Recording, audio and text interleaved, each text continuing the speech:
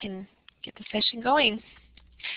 Welcome back, everyone, to the third and final session with our guest speaker, Jim Knight, on instructional coaching strategies to facilitate successful coaching.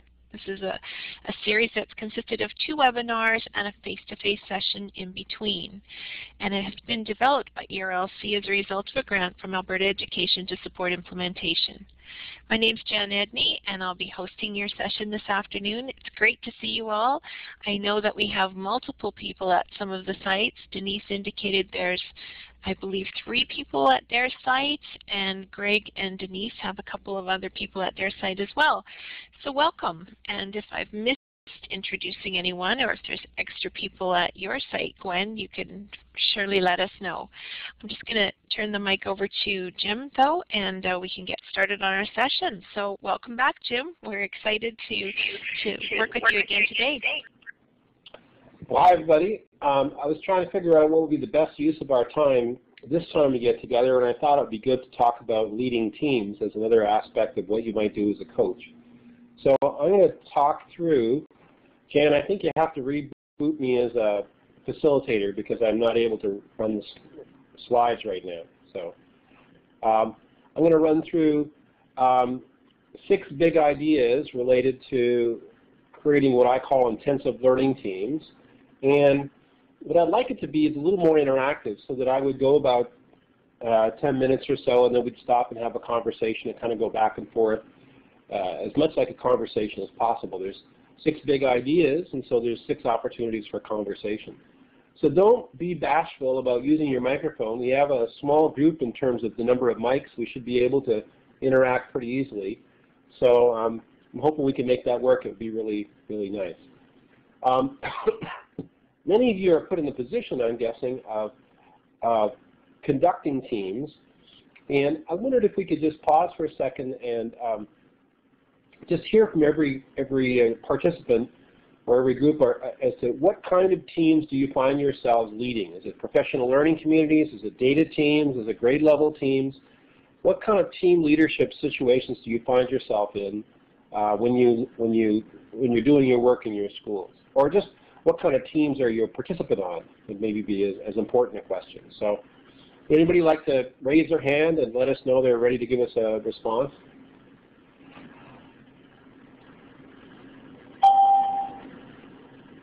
Okay, go for it, Gwen. I'm very new to this. We're going to be introducing a lot of this stuff to grade level teams and also to our PLCs. So I haven't started yet. I'm trying to figure out how to do it before I start.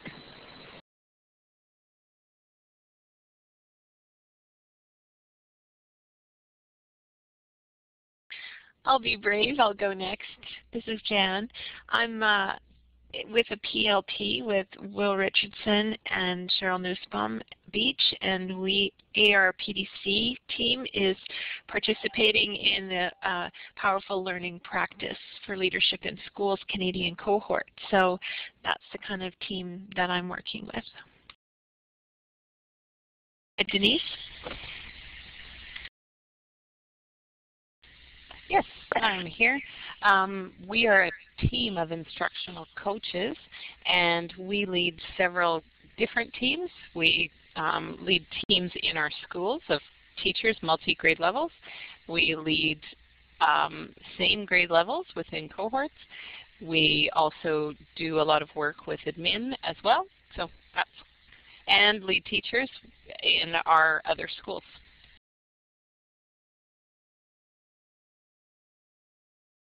Does anyone else want to share what kind of teams they're involved in?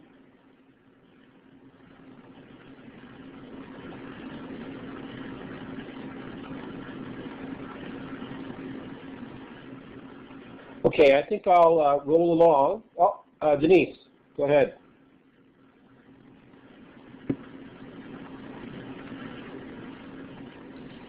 Yeah, Greg. Okay, I'm going to roll along and talk about the 6 different ideas related to leading teams.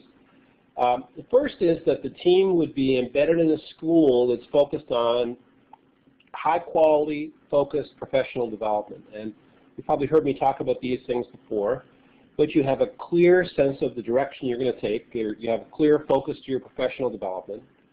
The principal knows exactly what that target is and knows what it looks like when teachers do it well and knows how well each teacher is doing towards hitting those professional targets. The targets that we usually talk about involves classroom management, content planning, instructional practices like cooperative learning and effective questions and formative assessment, but it could be other things as well. And then the teams would support that professional development target, and the coaches would support the professional development target, and the workshops would focus on supporting that. So you know exactly what you're trying to, where you want to get to with your professional development over the next, say, 3 or 4 years, and everything in the school focuses in on making that happen. Now, the target, the part of it that's at the top of this, is a one-page document that summarizes what the professional development is all about. And so I have an example here of a target that's broken down into teaching practices and student behaviors. The teachers post the expectations, for example.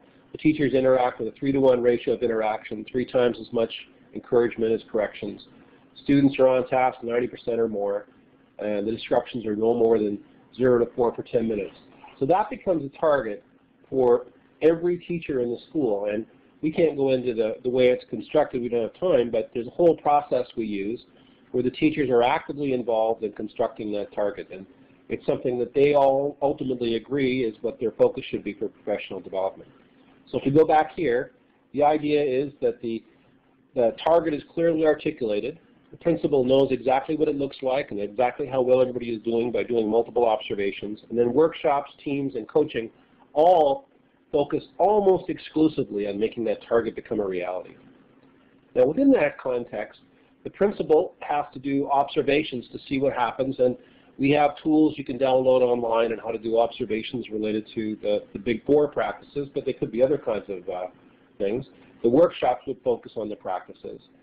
And these teams I'm talking about would do that too. So that's the first thing. For the intensive learning teams to really make a difference,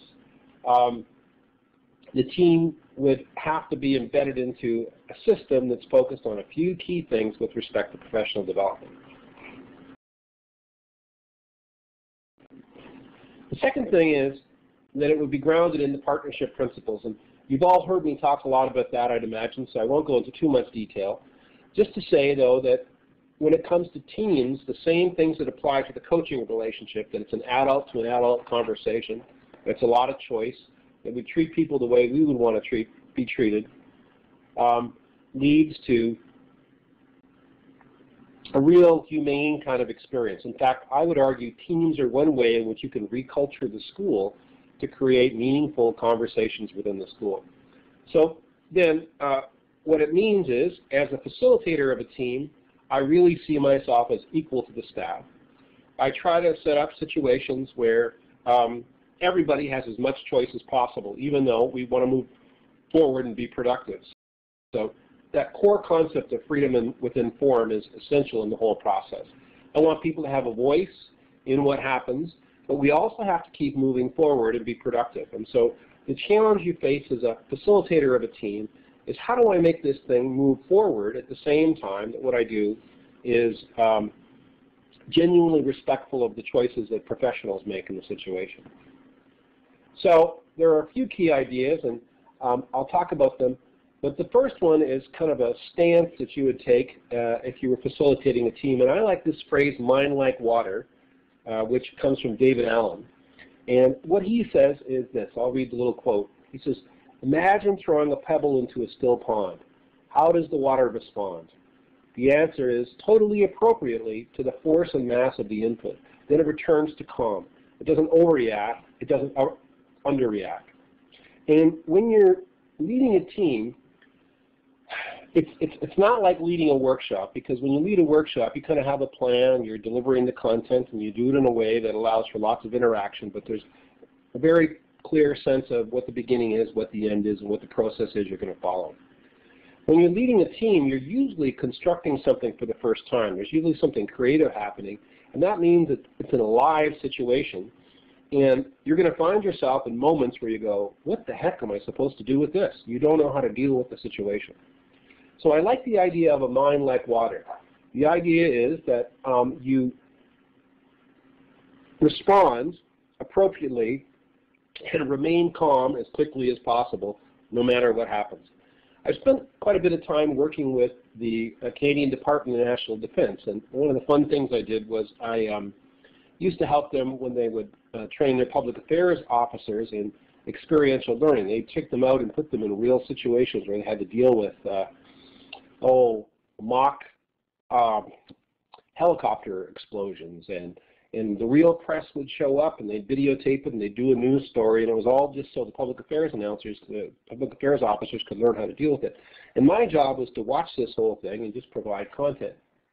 Anyway, as I was watching one group, I was standing beside the person who organized the whole thing, and one of the officers ran across the courtyard to another side of the courtyard because she was rushing to get there to take care of something.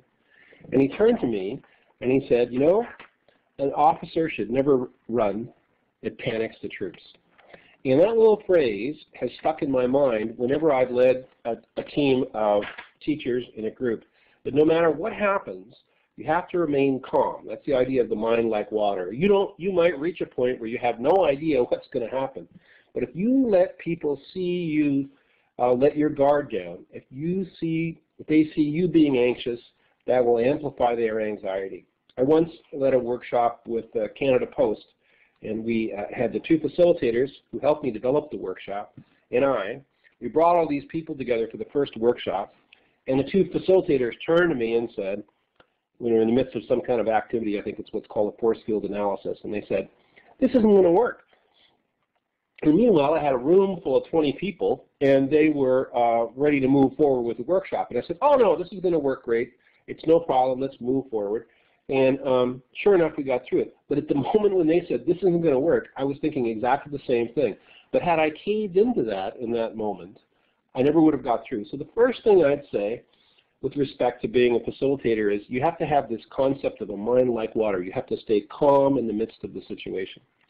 Now I'm wondering, does that resonate with any of you as making sense? Have you been in situations where it seems like the team is getting out of control or not being productive, or you're getting into uncharted waters and you felt, I have to stay calm in this situation? I'm just curious, what are your thoughts about the concept of remaining calm in the midst of the whole situation? How do you respond to that idea?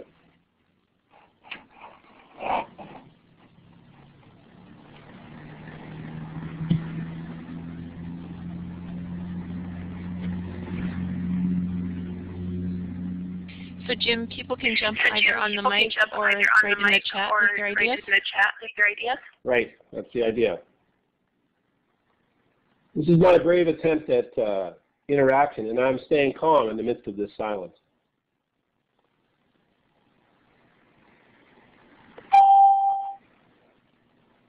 Okay, Gwen, go ahead, please.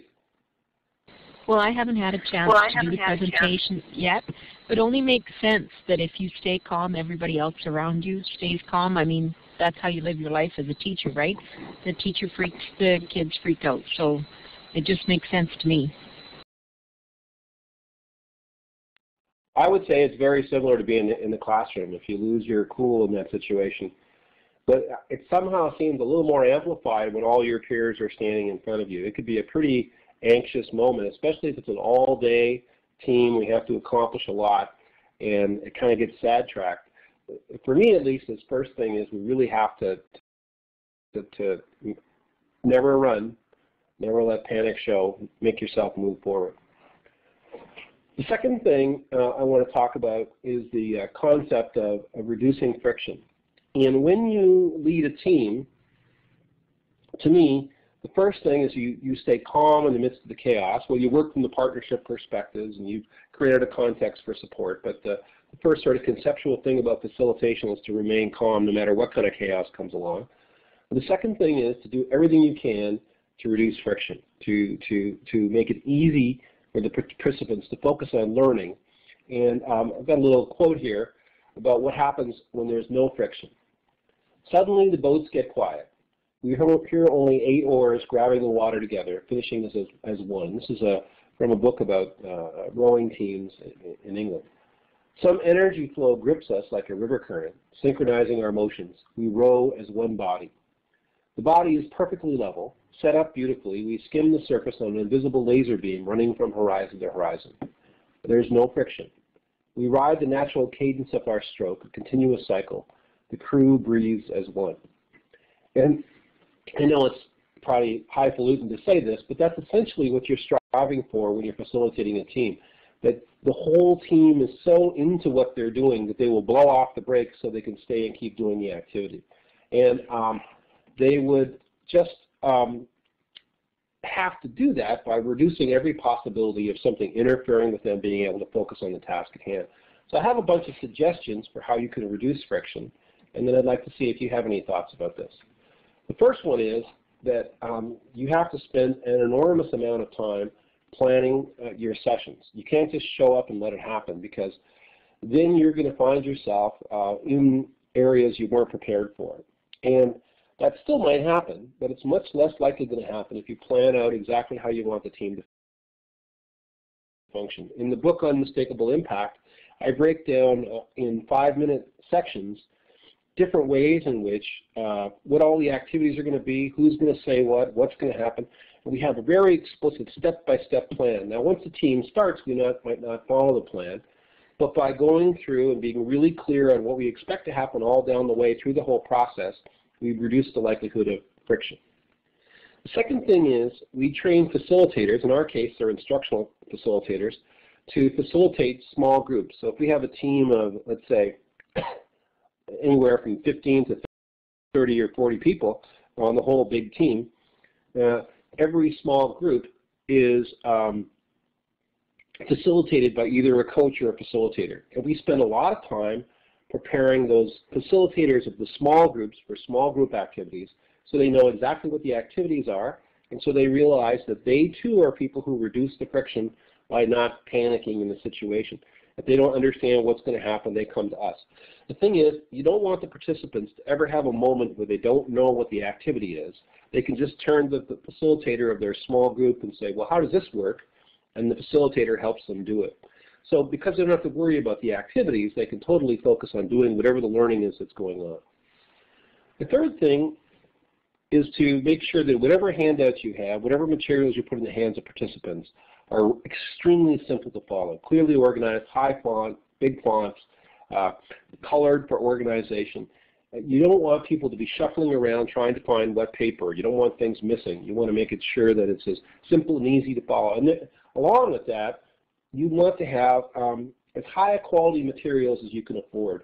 You want to advocate for having it in a nice place with nice food and good coffee and good bottled water. And I mean, I know you have to be financially prudent, but the more you can make it a comfortable environment, the less likely the participants are going to be less inclined to participate in a positive way. I also think there's a pretty clear idea that you could all probably agree with me on this, of what the ideal location would be. It would have windows. It would be bigger than necessary. You want quite a bit of space. Sometimes for a presentation, small isn't such a bad thing. But when people are getting up and moving around and working with different people, you need a lot of space. Incandescent light is really nice if you can have it. Round tables, comfortable chairs. If you can't have the right temperature, at least have the thermostat where people can adjust it. All those things come into play in terms of reducing friction. And then what I mean by doing the dirty work is you do everything you can to simplify the process for whomever involves you in this. So that might mean you type up notes. That might mean you take the flip chart and you put it together. That might mean you help rearrange the tables when you're there. You do everything in your power to make it easy for the process to work. So you could skip any one of these things. You could say, we really don't have time to do the careful planning, and so we'll just have to do the best we can. And you could say, well, we really don't have time to prepare facilitators for each of the small groups, so we'll just explain what's going to happen. And you could say, well, we don't really have time to carefully organize the handouts. We'll just store together what we've got and run with it. And you could say, we can't afford to have treats and snacks and coffee and high-quality looking materials and markers that are brand new and nice chart paper. And You can say, look, we only have this one room, we have to do it in this one room. And you could say, I don't have time to do that dirty work. They'll be able to take care of it. And you can do all those things, but every time you do one of those, you run the risk of increasing the friction. And the more friction there is, the less likely the participants will focus on the actual learning that's meant to happen, the actual creation that's meant to happen, and the more they'll focus on the stuff that's getting in the way. So I'm wondering how you feel about this. Are there things you do that help you when you work with a team to reduce friction, or have you tried any of these things I've talked about with respect to reducing friction? So I'm curious to know what your thoughts are. So does anybody want to share any ideas they have about how they go about the business of reducing friction in a team situation?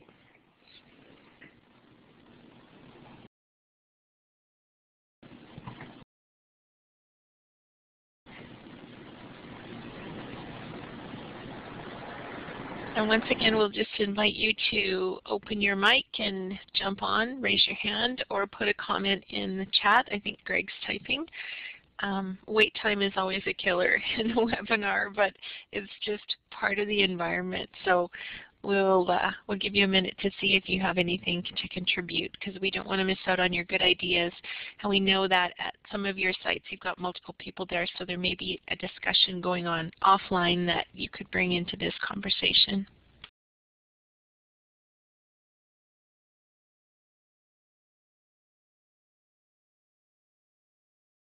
So Greg says we mostly rely on our thorough planning. We also have fun with it to put participants at ease. We make people participate in activities. We make them. I'd like to hear more about we make them participate, Greg. And we are always clear with our intentions. Jim, did you want to comment on that?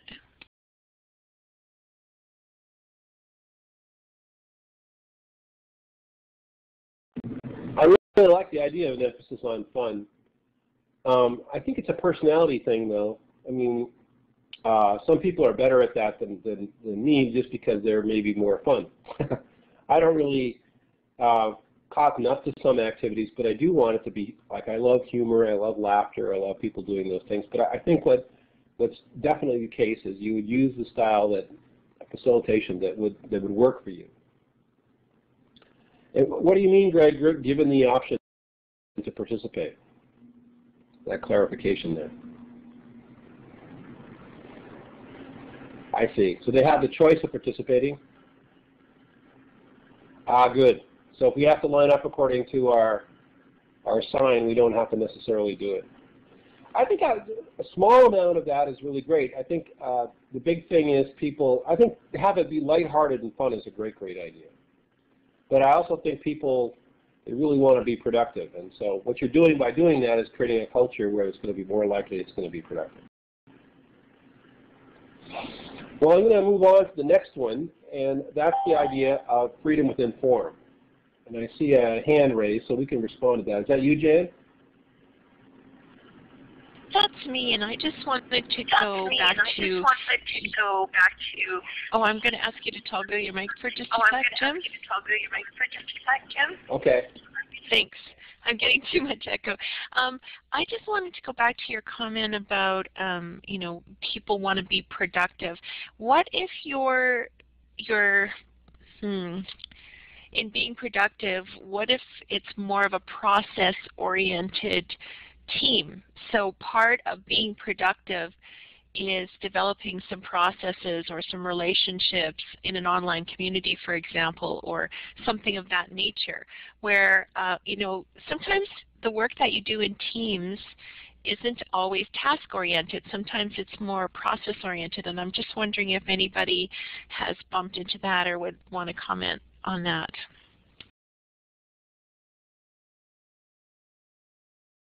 That can be a real source of friction with those two, the people that are process-oriented versus the people who are task-oriented.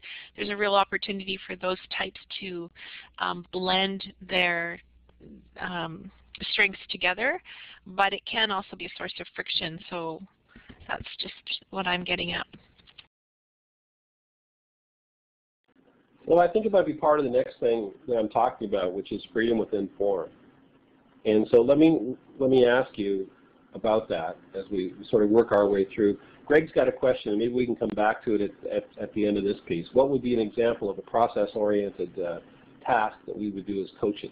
So let me walk through the freedom within form ideas and then come back to that question. And what I'll do today, Greg, is paint one picture of one way in which a team moves forward and see if that's helpful. Freedom within form is an old concept that goes back at least to Aristotle. And the idea is that you construct structures that allow for lots of freedom. A sonnet, for example, is a structure, and then an artist, writer, poet can create something within that structure. The structure actually unleashes you a little bit is kind of the idea. So I think it's really important to use structures that enable that to happen. And there's a handout you can download from the wiki of a number of different what I call dialogue structures you can use. So you can guide your team through different situations so that they can be productive, but at the same time have a voice and have a choice and move forward. Nobody wants to sit around for 4 hours and accomplish nothing, but everybody wants to have a voice. So the challenge is, how do you give everybody a voice, but at the same time accomplish a lot as you move yourself through the process? So here's a few examples. One of them is what's called open space, and I use a version of it called modified open space. You could Google open space technology and find out quite a bit of it just on the web. You probably participated in it in some cases, but open space is where you bring together a group of people, and the group is going to spend time talking about something that matters. Let's say it's coaching. And so people write on the wall a topic that they'd want to take chart paper, and if I wanted to talk about principal involvement in coaching, then maybe I'd write that on a chart paper. If I wanted to talk about technology in coaching, maybe I'd write that on chart paper. Whatever it might be, maybe I don't really have a strong opinion about what I want to see, so I wait and see what gets posted. But then eventually a number of different topics get posted around the room, and everybody goes and joins the discussion they want to discuss. So if I put up technology and coaching and no one comes to work with me, I have the opportunity of reflecting on my own or joining another group. And I just say that means that you're probably the only one qualified to have the conversation, and you have a choice of doing it on your own or working with somebody else. So people go to their topic and they have their conversation, and there's a rule called the law of 2 feet, which is that if your discussion isn't productive, you go and join another group. And the 2 feet are your 2 feet, moving you to whatever kind of conversation you can contribute to or you can learn from.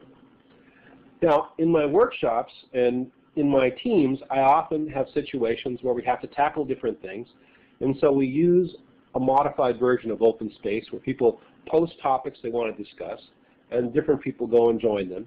And then whoever posts the topic is the host of the conversation. And we keep the law of 2 feet that people can move from one space to another. The second thing is we often have situations where choices need to be made. And for example, I was in a situation a while back where a whole curriculum was being developed, and the group got hung up on, well, should we move this activity to the end of the year? Should we keep it where it is? Or we should take it out of the curriculum? And so everybody had an opinion, and everybody was discussing it, and I could see this particular issue was going to take us a long time to resolve, and it had to be resolved. So what I said is, what I do is I post up, it sounds like there are 3 options. One option is we take it out of the curriculum. Another option is move to the end of the year. Third option is keep it where it is. And what you do is all day you get to vote with Post-it notes. You write down what you think and you stick it on a Post-it note underneath whichever choice you like. And other people can read your opinion. And if you want, you can move your opinion around based on what other people write.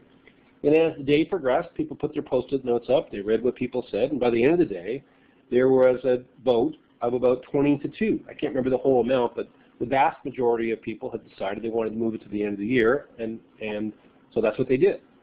Now, if we didn't have that structured choice, we wouldn't have been able to move forward. So people had the freedom. People decided what they wanted to do, but I gave them a structure that allowed them to move forward. That's the idea. Affinity diagrams, are situations where a group writes ideas down on Post-it notes and they stick them up on the wall and they just sort them into different categories according to what they have to do. So if you have to do some planning or some kind of organizing, that's a good idea for doing that. And then dynamic planning is a process I developed with my friends from Canada Post, actually. And the idea is you sit around a table, you've got to plan a task or a process, I guess. You clear the table off, and every little task that has to be completed, you write it on a little Post-it note, and then you put the Post-it notes on the table. And so the Post-it note is eventually littered with all these tasks. And then you organize the Post-it notes from the first activities that have to be done, the second tasks that have to be done, sort of in chronological order. And then you say, well, when will we finish the first ones, and have we missed any tasks, and have we got any duplicates? So you have a process map of the whole activity. And then right on the index card, you write down when it's going to be done, and who's responsible for making sure it happens. And then the last part of it is that someone takes all those cards, often it's me if I'm the facilitator, and creates a spreadsheet that says, here are all the tasks, this is where they're going to happen, here's who's responsible for making them do what's called a Gantt chart. So that simple process is the way the whole thing kind of evolves, and that's the whole way it works. Now, like I said, you have other materials you can use to create this thing, but what you're always trying to do when you facilitate is have freedom within form.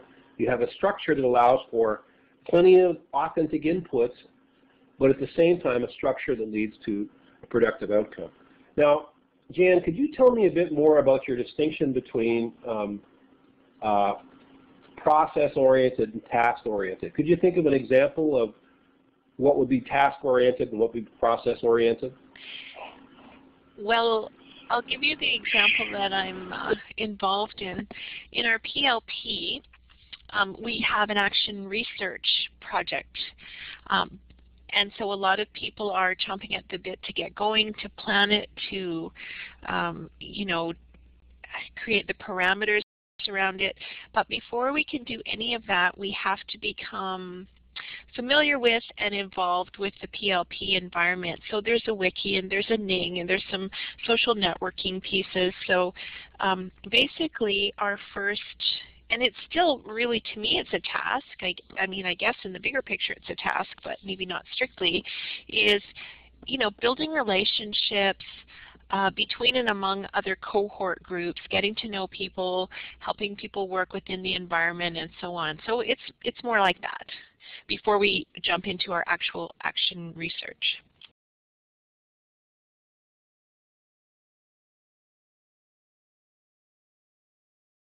Turned your mic off, Jim, so you might need to turn it back on. It's the community building part that goes before you actually do the work of the team. Is that kind of what you mean by process-oriented? Okay, Jan saying, yes, exactly. Now, Greg, your question was, what would be an example of process-oriented task that we would do as coaches? I'm going to talk about curriculum development as something that I'm going to do, but Jan's talking about the process of building community. So both those things, and both of those will be addressed when I kind of give you a picture of what the whole thing is. But did you want to add anything or elaborate on your question, Greg?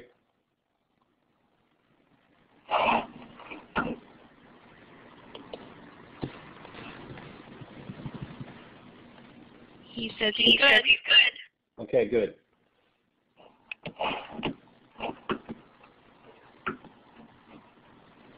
All right.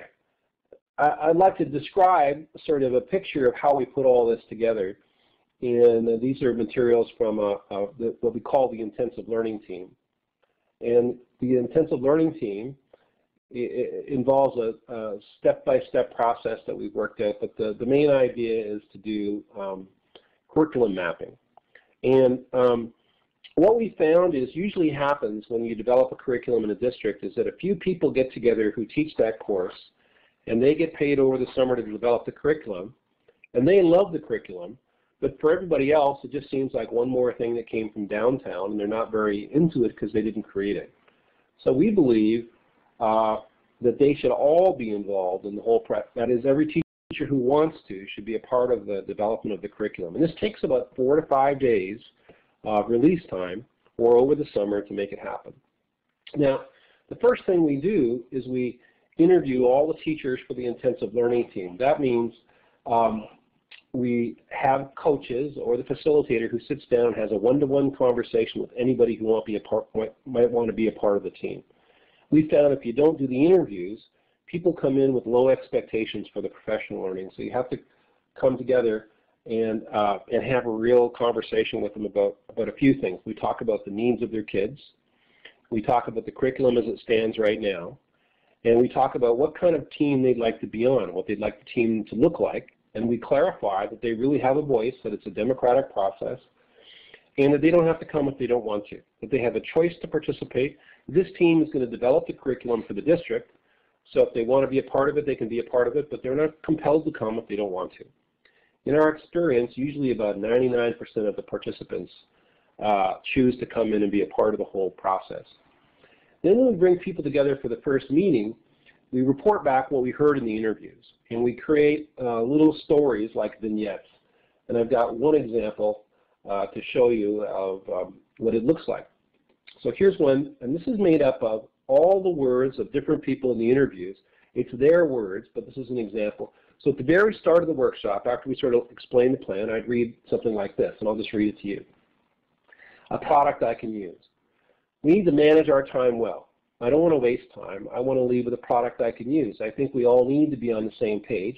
I hope we sum up every decision and clarify everything so we all have input, and then we can clearly know what's expected and what all must do.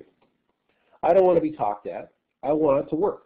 I don't want to do cutesy activities where we line up according to our birthday. They don't add to the content. I want to learn how to use the unit organizer more effectively.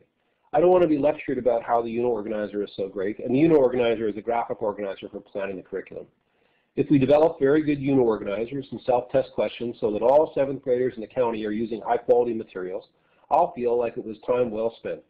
I'm looking forward to reordering the curriculum and removing sections that are repetitive, but we need to know from Georgia what the non-negotiables are, and Georgia's the Associate Superintendent for Math. I don't want to sit there for 5 days and look at standards. I want to concentrate on what's best for the children. Now that I know I need these standards, what are some ways to get them into the kids? I want to hear some best practices from other teachers. I want to know what the kids need to know from MSA, where it is in the curriculum, and how to supplement what is missing. We'll be a better team if we all contribute. People need to know that some of us are new teachers, and I hope people take into consideration that if we're quiet, that we're new and taking it all in. All of us need to have input. All of us need to have a voice. So on the very first day, what happens is I bring the group together. They've all been interviewed by the coaches. The coaches have all taken notes and sent me the notes. I create these vignettes. I read the vignettes to the participants.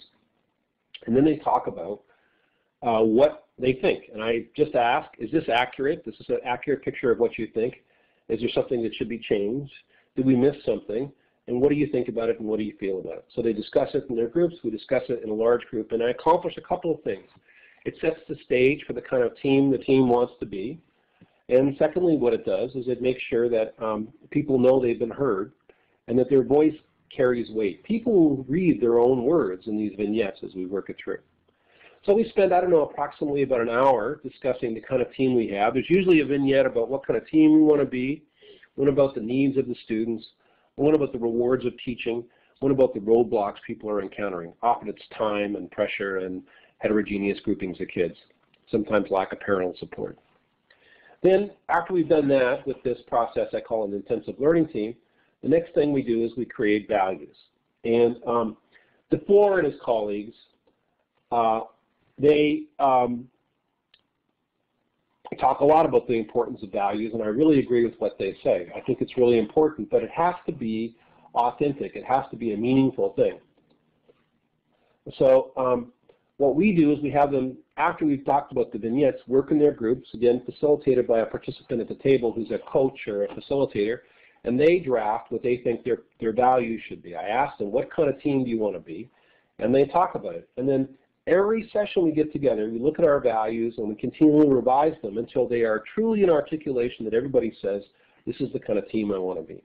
One group I work with came up with this one, and they came up with the big categories of respect, efficiency, productivity, support, validation, positive thinking, consistency, and commitment. And their tagline sort of was helping children learn, apply, enjoy, and succeed at mathematics. Now this one wasn't something that I cooked up for this team. It's all their words, and it's all stuff that they created, and they revised it. And after we got into about the fourth one, everybody said, this is what we want. This is the kind of team we want to be. And so we were able to desktop publish it and give it to them as a document that describes what they want to do. Well, once we've sort of laid the groundwork, and I think, Jan, this is some of the process you're talking about, but it seems like an awful lot of work to interview every participant before they come, to give them a choice, and then to make sure everybody's heard what's been said, and then develop values to make it happen. But in my experience, if you don't lay the groundwork to create the kind of community you want to have, it's going to be hard to really be productive. You know, you have to put the groundwork in to make, and that makes everything else move a lot smoother. The other thing about choice is, some people will say, oh, I don't think we should do that. I think we should just tell teachers they have to be there. In my experience, if teachers are given the choice, almost all the time they will participate. And if they don't participate, if they choose not to come, chances are they wouldn't be productive members of the team anyway. So, but like I said, having done this many, many times, it's probably less than 5%, probably like 2% who choose not to come. In most cases, everybody who's invited is kind of excited about trying it out. Once you lay the groundwork for the community, and people know the kind of community they're going to have, and they've had a voice, and they've had a choice, the group is remarkably more productive than most groups you put together to work on things. And so we move on to the actual process of what we do in these teams, and I'll just describe that very briefly and then see what questions you have about this. Next thing we do is we do what I call a brain dump. And so people pick a unit they want to work on. And again, we use kind of the open space technology where we have all the units displayed about the room, and people grab a chart paper for the unit they want to work on. And they get out Post-it notes, and they just write down all the stuff that they need to have on their units. And I quote Bob Dylan here. He's got this great phrase. He says, I need a dump truck mama to unload my head. What I tell the groups is they need to unload their head about their units and get everything out there that they could with respect to the units so they can develop a productive unit. And once they've laid out all the information, we put it into this tool called the Unit Organizer. You could focus on just two parts, the questions and the map. But what happens is the participants work on developing an organizer kind of like the one you see in the picture, where they lay out the sequence of what's going to be taught. Let me see if I can highlight this right here. No. So they start here. That's the first, well, that's something we're going to talk about every part of the class. But the first part of the unit is here. The next part is here. The next part is here. The next part is here. So as the unit progresses, the kids know we're going to cover this material first, this one, this one, this one, and they have kind of a layout for how the unit's going to proceed. Then the teachers in their teams also develop an expanded map that lays out all the key concepts the kids need to learn in that unit. So each group, in our experience, usually we have about 5 groups, but each group is tackling one unit and developing the expanded map, and they're developing all the questions for the unit. So here's how your guiding questions for that particular unit.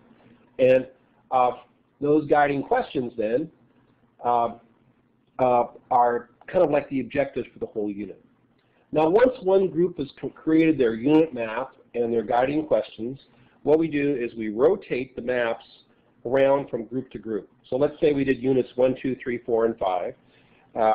Unit 1 hands it to Unit 2, and they rotate, and then Unit 2 has a chance to modify it, put Post-it notes on it, make suggestions, and then the unit goes to the group that was working on Unit 3, and they keep rotating until everybody had a say in what the unit looks like. Then I take them and I desktop publish them, and we post them, ideally the next day, so that everybody can see them and still make modifications until they develop the units. Well, after we create a unit, we tackle each of the guiding questions and we use assessment for learning.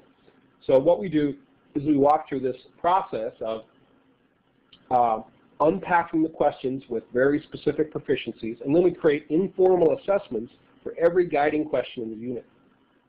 So by the time the thing is over, what happens is, within 5 days, every participant in the team has had a very active say in how the whole curriculum is developed. They've identified every question, and often when they do the informal assessment where they tear apart the questions, they say, we need to change these questions. And they walk away with a really clear idea of exactly what they're going to teach, and it's not something that's been done to them. Everybody's been a participant in the whole process. So that's an example of what we do with respect to this whole business of intensive learning teams. But there are those 6 big ideas. One of them is that it's grounded in a system that's designed to have an impact on professional development. So you have a target, you have administrative support, you have a clear focus, and all your professional learning supports it. Secondly, it's grounded in the partnership principles where adults treat other adults like adults and give them a real choice. And thirdly, you do that by, first off, working with the participants with a calm perspective, a mind like water. And fourthly, you design the situation in such a way that you're going to reduce friction. And so you do lots of planning and do everything possible to reduce friction. Fifthly, you use dialogue structures that allow for freedom within form, like dynamic planning or open space technology. And then the last thing I did is I sort of talked you through one way we do it. I'm wondering what questions you have before I sort of bring this to a close about the whole process or about anything in particular, or if you have any particular scenarios you'd like to bring up.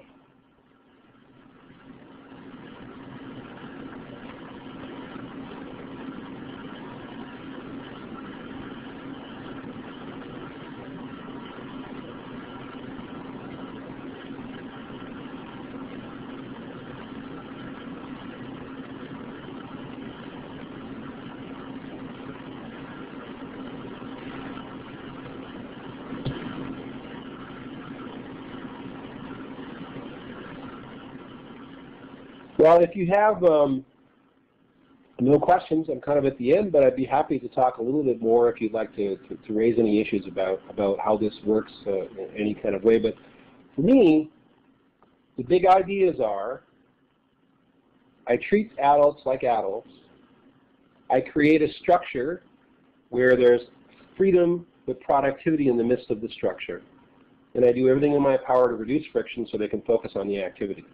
But every activity I do is one where participants have a large element of choice in what they're going to do. I'm trying to create a process where there's an enormous amount of choice, but very little time is wasted.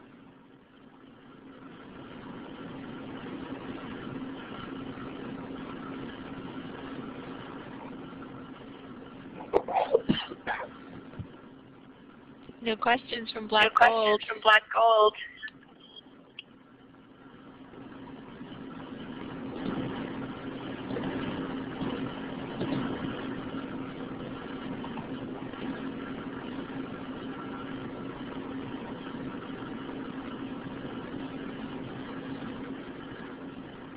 I get the feeling that we're there, Jan.